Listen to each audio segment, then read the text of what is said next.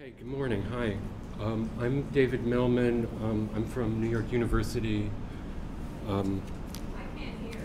You're going to have to use a microphone. I think this microphone doesn't work. I will just talk louder. Can you hear now? Yes. Sorry, there's something making, oh, there's an error thing in the middle. So hi, I'm David Millman. I'm here with Rick Gilmore and Dylan Simon to talk about the Databrary project.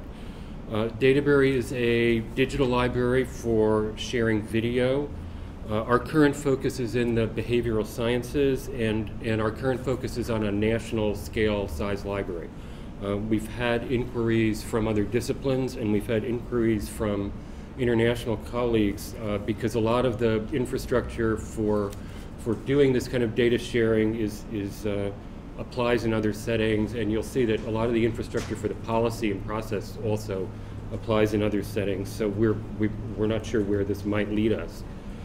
I'm going to talk for a minute or two just to give you a broad outline, and then I'm going to turn it over to Rick to talk about how we're implementing the data sharing process and the protocol, and then Dylan will walk us through the data model, which is pretty flexible, and it'll show you how we're organizing a collection that varies really widely.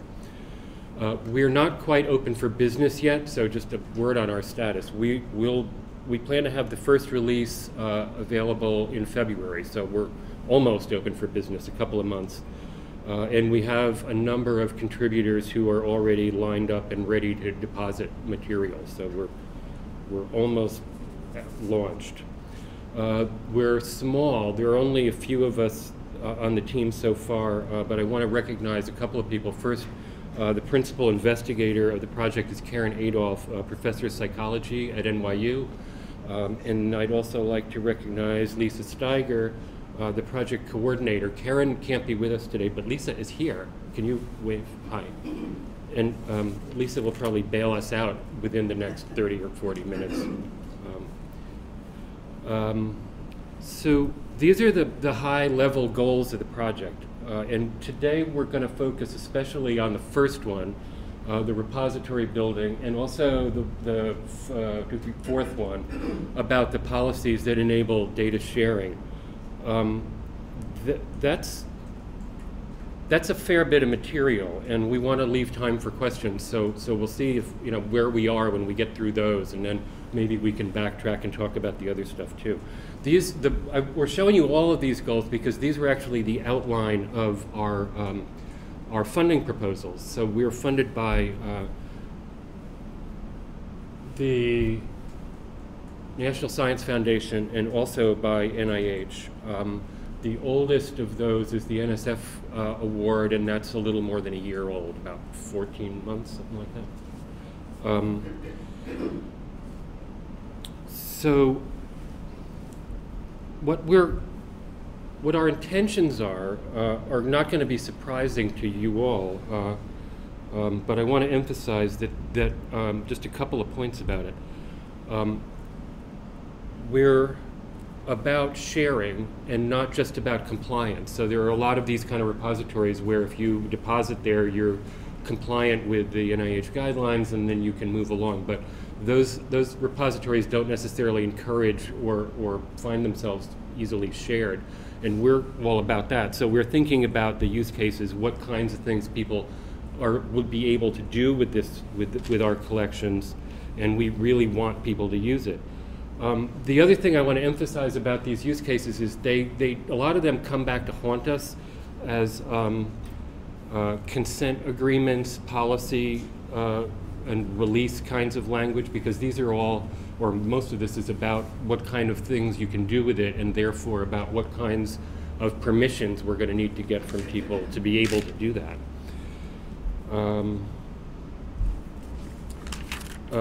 There's a bunch of these kind of trade-offs. Every time we enable something new, we find that there are implicit challenges that are implied by doing something new. So just a couple of them. One thing that's really neat about these collections is that the data is video, and it's people participating in experiments, and so you don't have to do anything with the data to use it in another domain. which is just common sense, but that's not the case in a lot of other research data sets. So for instance, if a researcher is collecting video for motion studies, then somebody who's doing language research can use that same video immediately without doing anything to it. They're just interested in a different aspect of it. You don't have to recode anything. You don't have to, touch it at all. The flip side of that is that this data is pretty identifiable too. For the same reason, it's video, so it's very hard to de-identify or anonymize anything. It's pictures of people, and so you can tell who they are. Another challenge and opportunity at the same time is that the structure of data varies really widely, because researchers in this field and researchers in most fields have really different ways of organizing their material, and it sort of depends on the purpose of their original research. That's immediately in contrast to trying to create a consistent metadata schema so that people who want to consume material can find it easily. So we find ourselves walking that line all the time too. Another double-edged sword is that we're trying to encourage open data sharing, but how open can it be when we have all of these privacy issues around it? And so Rick is going to talk in much more depth about what we need to put in place so that we can encourage the appropriate level of sharing. We're getting into different kinds of territories with our institutional review boards, for instance, and sponsored programs offices, and in a way that they're not used to doing business with us, whereas the project otherwise relies on infrastructure in ways that are probably more familiar. It uses a lot of central IT. It uses a lot of the library for things like metadata management and preservation. But it also is in touch with the IRB, with the Sponsored Projects Office, and with University Council to a much greater extent than this kind of project would normally do.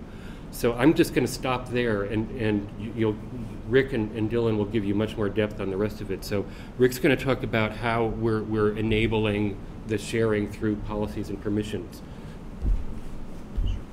While we're in transition, are there any preliminary questions that came up through David's section? No? All right. So our task is to create a set of relationships that allow Databrary to share identifiable data in a way that preserves the promises given to research participants to protect their privacy. So that seems like a pretty tough nut to crack, and it was one of the nuts that we knew we were going to have to crack for this to work.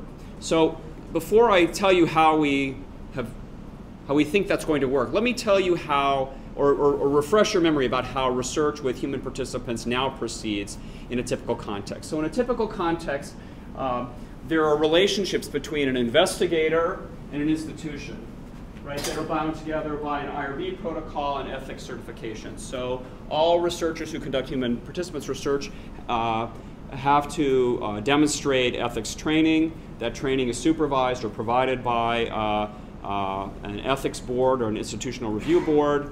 And then when an investigator chooses to conduct research, which has a specific definition, an application is made to an institutional review board and approval sought. There are situations where approval is waived or different levels of approval. But there are formal relationships that bind an institution and an investigator together in order to make sure that research is carried out in a way that is ethical and does not harm human participants. Of course, the other side of this equation are the people who are participating in a variety of research studies. And the fundamental notion there is one of informed consent. So how many of you have participated in a research study that involves informed consent procedures? Okay. I think many people have. Not all have. In our case, many of our cases in my laboratory and in Karen's laboratory, other laboratories, what's involved is actually bringing children, in my case, in Karen's case, babies, and their parents or caregivers into the laboratory. And in that situation, parents or guardians give consent for their minor children. So that informed consent, the notion of informed participation in research, comes along with it a promise of confidentiality. So I promise to research participants that I will not reveal their identities, even if the research study involves nothing harmful at all. So those important promises are part of what we have to find a way to maintain as we move forward with data sharing. And you might think, well, that seems to be antithetical to the notion of sharing. So, but in fact, we think it's not. So here comes Databrary. We're the new kids on the block. How do we change this situation? And again, our insight was rather than to reinvent a wheel of any sort, but was rather to build upon the existing infrastructure and strengthen it. So our innovations, our notion is to ask participants who are engaged in research whether they give permission for their session that's been recorded to be shared. Very simple extension of the notion of informed consent. And many of our colleagues in our field actually ask research participants now whether the recorded session can be shared in educational scientific context with others for illustrative purposes. So there's already a foundation and framework for that exists. Then we couple that with an institutional agreement, or an investigator agreement, excuse me, between the institution and the investigator and Databrary. And I'll have more to say about that. And that enables that research protocol's information to be shared with Databrary. So when a new investigator arrives and wants access to Databrary's resources, all that new investigator will need to demonstrate is that they also have ethics certification, that they're with an institution that is supervising their activities. They have to promise to treat the data ethically to maintain confidentiality of the research participants, and sign an agreement that binds them to Databrary in that way. And this is for, we envision this in the context of a situation where one of the use cases, say, that David suggested, say that a hot new study comes across your email yesterday about babies understand social relationships in a way that we didn't think they did before. And you'd like to see the result yourself. So if perhaps the finding was published in an outlet that allows supplemental material, but supplemental materials are often limited, what if the full data set, the full videos and coded videos were actually available on Databrary? As an investigator, I could go on and look at the videos and decide for myself whether I believe the finding or not. Perhaps I could even look at the methods and evaluate them critically. That's not really research. Right? It's what many institutional review boards think of as pre-research, or it's scientific activity, nonetheless must be carried out in an ethical way that respects the privacy of participants, but it's not exactly research, and therefore may not require a formal research protocol. And our belief is that many use cases for Databrary will not involve research. They'll involve pre-research activities, scientific activities that may not require institutional review board approval. Now, of course, IRBs were designed to be the local review of research activities in the diverse set of communities in our country. And so IRB standards vary somewhat. So what NYU allows Karen, Dylan, Lisa, and David to do may be different from what Penn State would permit me to do. But we think that in many situations, access to Databrary's sensitive resources can be limited to those individuals who have this sort of ethics certification and not require IRB certification. However, when the activity that the investigator chooses to do involves research, the next step would be to seek approval from an IRB, and that would be the arrangement, and the relationship between the investigator and Databrary would already be established. So just to review for you, again, our innovations or insights here were, and perhaps insight is too strong, because what we're essentially doing is building upon the existing infrastructure, is to seek permission to share from people who are depicted in recordings, which extends the idea of informed consent, and restrict access to recordings for which those individuals depicted have given permission. That includes authorized researchers who have ethics training and researchers who agree to maintain privacy. Now, there will be, I'll say shortly, there will be aspects of the database that will be open to the public, but that requires its own range of sharing. So how do we enable this process? Well, the first mechanism is to create template language that other investigators can adopt, add to their existing research schemes that embodies these principles. And so we've created template documents, and they're on our website, and also we have a GitHub repository, which I will give the URL for here shortly. The template, and we won't go through it line by line, but essentially it points out to the research participants that permission to share is not the same as participating research. That was important for our research community, who was concerned that asking participants to do one more thing might in fact be the straw that broke the camel's back and make them refuse to participate.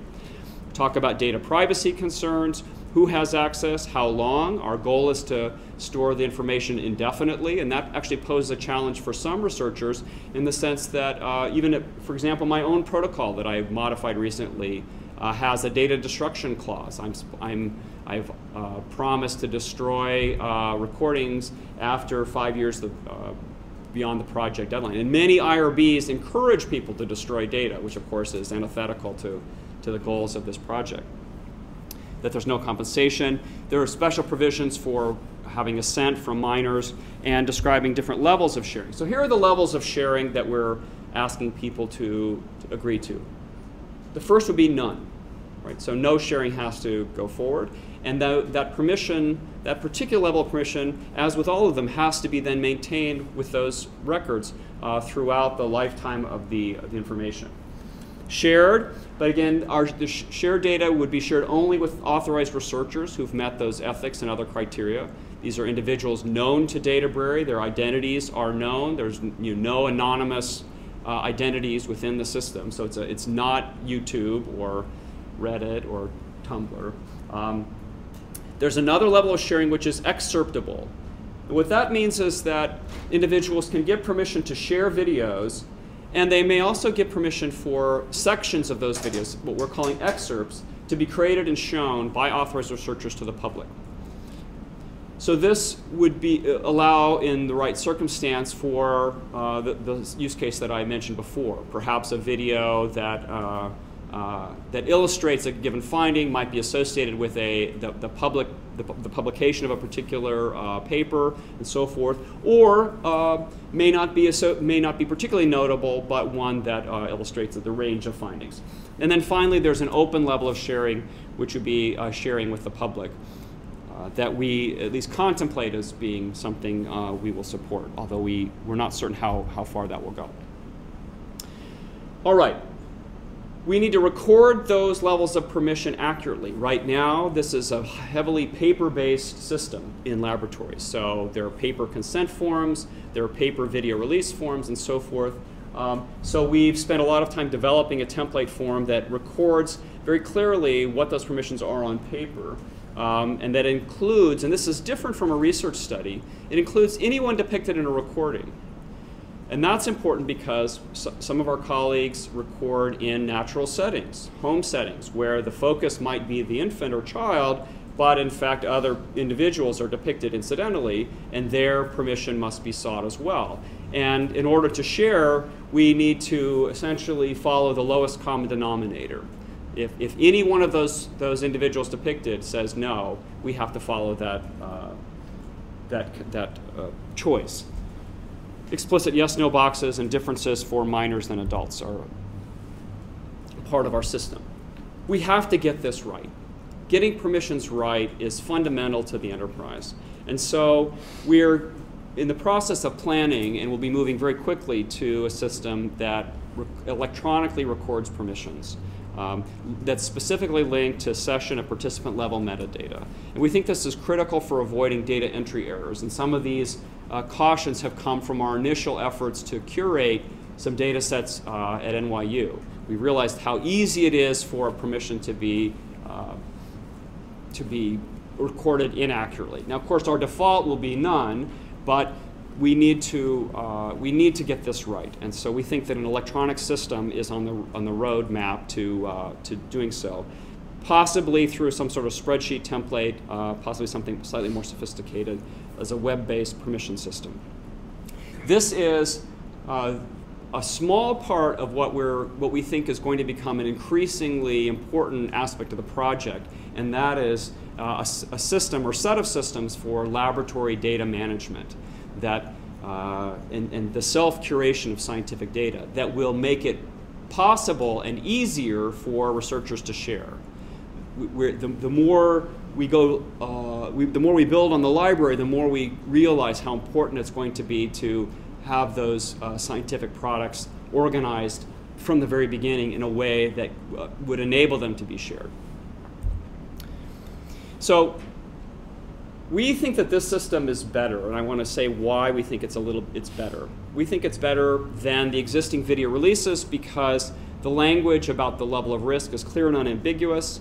We make it clear that the consent to participate in the research is different from the permission to share data. Sometimes those are commingled in other contexts. We think it's easier for participants. We think that we communicate a more realistic conceptualization of risk, and that we standardize this across contributors via templates. And I should say the realistic conceptualization of risk stems from our realization that many individuals these days in scientific or educational settings carry with them a digital video recording device. How many of you have a video-capable phone or device in your pockets? Right, most of you do. So in fact, if I were showing private information here in this talk, and you could just hold up your phone and you could record this session, and that information is already in the public. And the same thing's true in any class where I teach or the scientific meetings. Once it's been shown outside of a laboratory setting, it's in the public, and any guarantees otherwise are very difficult, if not impossible, to maintain. So that's why we made that simple distinction: no sharing, sharing plus excerpts. That to us it conveys the risk in a clear way. And at the same time, we have confidence based on our experience with video release forms that many participants will agree to sharing plus excerpts, so that we're not talking about a small fraction. Certainly not 100%, but a significant number. So in order for this to work, we have to build a user community. That means that our colleagues need to become authorized investigators. We need to design a registration process. We have an investigator agreement that I will be talking about just here shortly, which covers data contributions, these non-research and research uses. And we're also have been encouraged to work closely with our institutions, as David mentioned, to get institutional sign-off on this process, so that sponsored projects offices at Penn State, the legal office is reviewing it, as is the risk management office. We want to cover all of our bases to make sure that investigators who might be participating in Databrary are known to their institutions, and that there's a level of mutual trust. So with respect to this investigator agreement where research conduct is concerned, what we've essentially done on the other side is create a document, an institutional agreement, we're now calling it a data use contribution agreement, that essentially describes who does what at different stages and for different levels of use. So whether it's access to data, what the responsibilities of the investigator are, which are applying for training, what the institution's responsibilities are, what Databrary's responsibilities are, and what these components are. I just sort of point out that Databrary's main contribution is to maintain the sharing permissions that have been provided to us by the investigators. Where browsing or viewing data is concerned, everyone has to maintain privacy of the data. Databrary and the institution, well, Databrary will be keeping information about data, who's accessing what kinds of data. We may share those with institutions. And importantly, based upon advice from some of our advisors who have been pioneers in data archiving, we've been encouraged to ask institutions to take responsibility in the event that there are ethics breaches. So our institutions will be promising to treat violations of Databrary policies as research ethics violations at their home institution and take that responsibility on. So sometimes informally among the group, we talk about extending a web of trust, which currently exists between an investigator and research participants. And we're extending that web or that network to include Databrary and an associated set of investigators who have agreed to certain ethical principles and agree to abide by them with the permission of their institutions. So this project is an open source project from the get-go. It has been since before we even got the grants for Databrary. Our video coding tool, which we will not mention, is free and open source. And you can find it here. But all of our policy documents are available at Databrary, the GitHub site, and also on our website. We welcome your thoughts or contributions or suggestions. That's how this thing builds. And that includes not only the two documents that I talked about, but term definitions, our philosophy about data sharing, and investigator rights and so forth, and best practices. So now I'm going to turn the presentation over to Dylan, who will talk about the data model for the kinds of diverse data sets we expect to be curating. So before I start, I just want to say that in building a data model for Databrary, we really wanted to start with a very simple, lightweight model that would be enough to represent the kinds of data that researchers have, and also to allow discovery. And so obviously a big part of this website will be allowing researchers to find videos that will be useful for them, and so that's really where we're starting here. At the same time, we need to realize that we don't want to impose any strict ontology on the kinds of data that people have, and also there is, as far as we know, nothing in the field that researchers are actually following in terms of standardizations for storing their data or for representing it. In fact, lots of people are still using pen and paper for a lot of this data. So when we started, we started thinking about this concept of study, and this is a very common concept within researchers in terms of representing a particular research enterprise within a lab. But as we followed along with this, we realized that actually different people mean different things by the word study. For some people, it could be a single statistical analysis. For some people, it could be a multi-year project that could actually generate many research papers. The other problem we found is, in fact, the definition of a study can change over time. So if we decide, okay, this package of data is going to represent a study, the researcher could later decide, actually, I want to split this into 2 studies or add more data to this study. And so so this study concept has to be very flexible. Instead, we focus at the beginning on the raw data themselves. So within what we call a session, a participant often comes into a lab, you have a video recording. That video recording is going to stay pretty much as it is for the lifetime. And then you can do further kinds of analysis and research on this video, but the video is really what's important for us. And so this creates this concept that we're calling session. And a session is simply a period of time in which you've collected some amount of data. It's usually a single video, but it could be multiple videos collected at the same time or overlapping. There could be other kinds of data that you've acquired, audio data, EEG, any raw data that was generated in that session will go into this concept of a session. So for us, a session is really defined by the date, the exact time at which those session data were collected, and also very importantly, as Rick mentioned, the release level that all of the participants have agreed to, and that will affect the permissions applied to the study. It also, of course, will have all of the files and other kinds of metadata, which I'll talk about soon. So this is probably pretty straightforward for an audience like this, but to sort of represent this to our users, we say a session is kind of like a folder, and you can think of this as having a timeline. You can add your video files and specify where in time they were taken. If you have overlapping files, if you do other kinds of data collection, you might have a document that you scan in. You can add that to this container. And then these last 2 rows on the bottom are different analyses you might later go back and add. So you can do what's called a coding pass of a video, and that specifies some sort of quantitative analysis of this video, and add that back on top of this session later. So for each file in a session, we store pretty basic, straightforward stuff, just a name and description. And this is just something for the researcher to identify how this is different from any other files that might be in the session. Of course, we keep track of file formats, and for now we're only allowing particular sets of particular types of files that we understand. And in the case of video or other time series data, we also store, of course, the length of the video and the position in time, as you saw on the previous slide.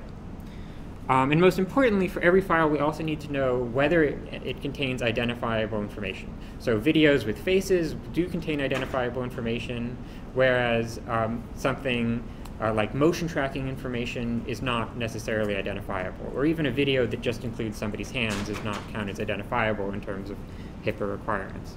And so that then also affects the permissions that will on this file. So once you have a set of sessions, we can collect them into a data set. And often people are collecting the same kind of data from different participants.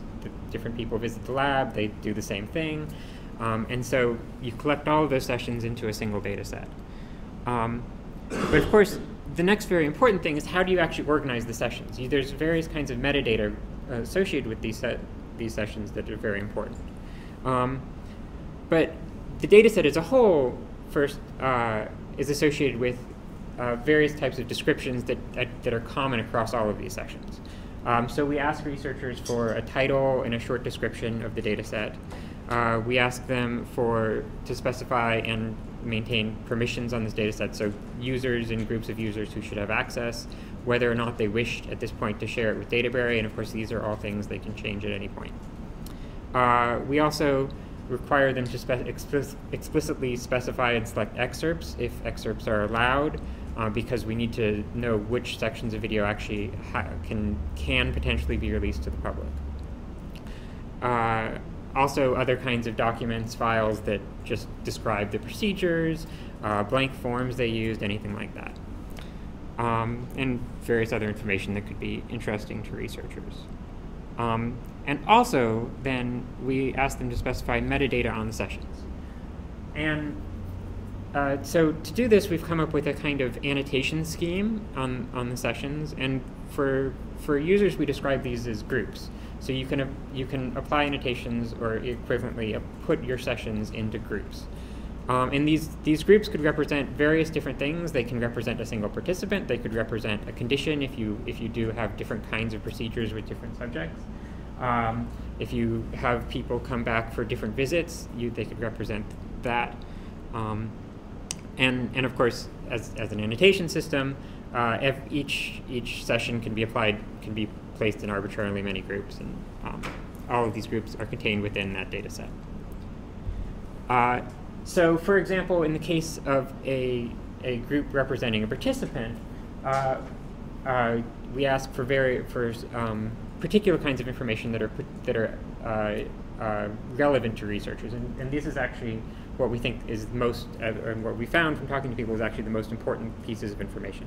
So for a participant, we ask them for a participant ID. Usually people just have unique IDs that they generate themselves, usually just numbers. We ask for birth date, gender, and race ethnicity. Those are sort of the most important three things. And once we have the birth date here, and of course we have the session date in the session, we can calculate ages.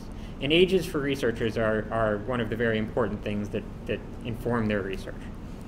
We ask for various other things. All of these things, of course, are optional, and in fact, this is a very generic kind of measurement system. You can add your own measurements. So if you have other kinds of pieces of information that you collect and you want to store with your sessions, you can add those on. And this is sort of our way of, while not enforcing any ontology, allowing people to create their own. So if somebody adds a measure to a particular participant or to some other kind of grouping, a condition or something like that, other researchers will see that this is now available to them and they can reuse this measurement. So just to make this very concrete, and this should be pretty straightforward, you can add, if you have all of these sessions, you can group them by participant to say which participants were in each of these sessions. You could also add a grouping for visits if it's actually important which day they came or something like that. And so for example, this might represent something like a longitudinal study where people come back every year, and you maybe have a partial data set like this. And the thing that this allows us to do, having this general grouping system, is be very flexible in terms of representing and both import and export of data. And so what we found is people often organize their data already in a folder structure that kind of represents these groups. But people have different folder structures depending on what they're thinking about. Some people might think the participants are actually the most important thing and have participants as their top level folders by subject ID, and then have separate visits inside those. Other people actually might focus on visits in a longitudinal study, say year 1, year 2, year 3.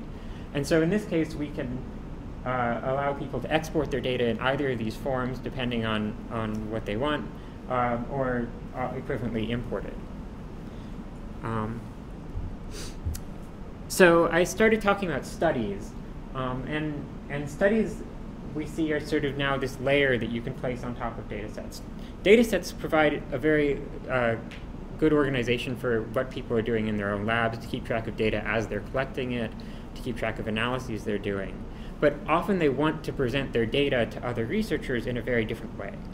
And so studies are sort of a data reuse mechanism in which you can, within a study, say, I'm going to use these sessions from this data set and these sessions from this other data set in any flexible way.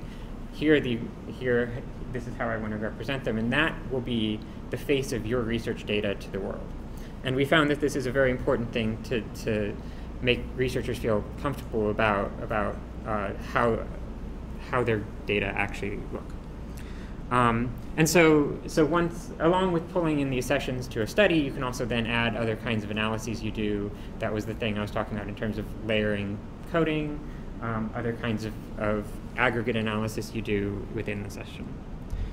And so just as for example, the diagram, you have all these data sets, and in particular, these data sets do not necessarily need to come from the same researcher. People can aggregate across different data sets from different labs, from different locations, and pull these into a study, represent how all of the raw data that went into this study represent the products of this study, associate that study with published papers, journal articles, presentations they've done, anything like that.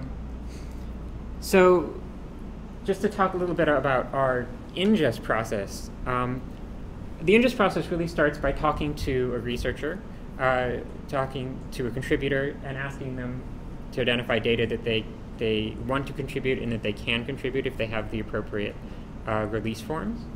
And then it's up to them to sort of determine how to group their files into data sets and studies, and also to verify that they have all the correct permission information.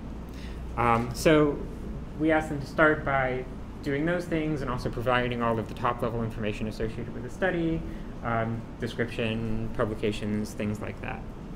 And of course, all of these things are things that they can change at later times. Once we have all this information, right now we're in a very manual data curation mode. So we collect information, spreadsheets, things like that, all of the files that we have. We try to organize these into flat files representing the list of all the sessions, the list of all the participants, any other kinds of groupings they have. Right now we're just using simple CSV to import things into the database. And also, of course, we want to collect all of the raw data themselves, the videos, and we try to get as close to the original video, as high quality as possible. Often this is not possible. People transcode them and remove the originals very early in their process or do some kind of processing. But we try to get as close to the original. Then we transcode videos into a standard format. We're using H.264, so we've specified a format that is appropriate for our needs. In particular, this is useful for us because it allows streaming via HTML5 video, which lets people get very direct, immediate access to the data. and right now, a lot of these processes are fairly manual, but we're working to automate these more and more. That's actually, before, it's sort of a big part of what we're focusing on right now is starting to move many of these processes from a very manual curation mode to more sort of self-curation, where users can do these things themselves and review their own data. And yeah, this is obviously a hard thing. We have to have a system architecture diagram, but basically we have a simple SQL database representing things I've already talked about, and then store files on NFS file system. We have a replica site, and we have a web front end on top of all these things.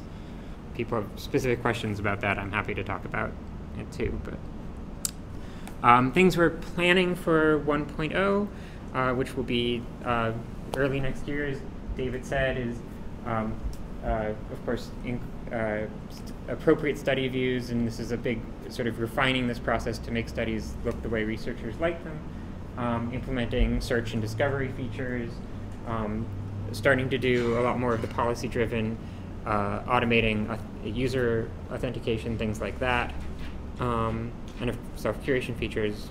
So I've talked about most of this stuff. And overall, of course, we know that our goal is really we want to build a community.